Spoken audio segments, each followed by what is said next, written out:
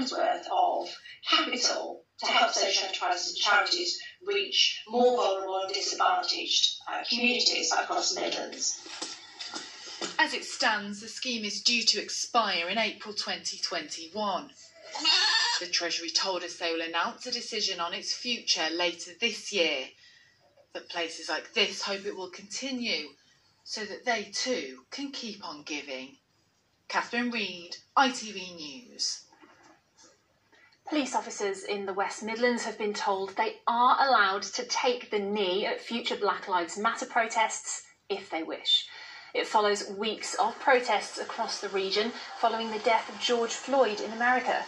The Chief Constable of West Midlands Police says racism is not an issue the force can be impartial about.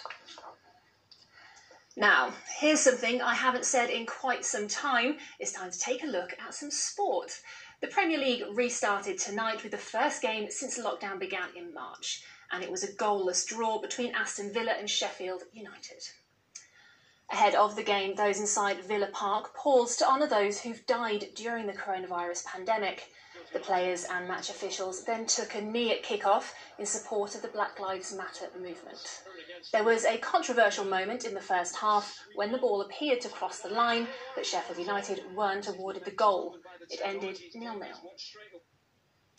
And finally, there have been very heavy showers today, and the heavens certainly opened up last night when the skies across the Midlands were lit up by a thunderstorm. Rain battered down, leading to flash flooding in some parts, and James Clark has been looking through the images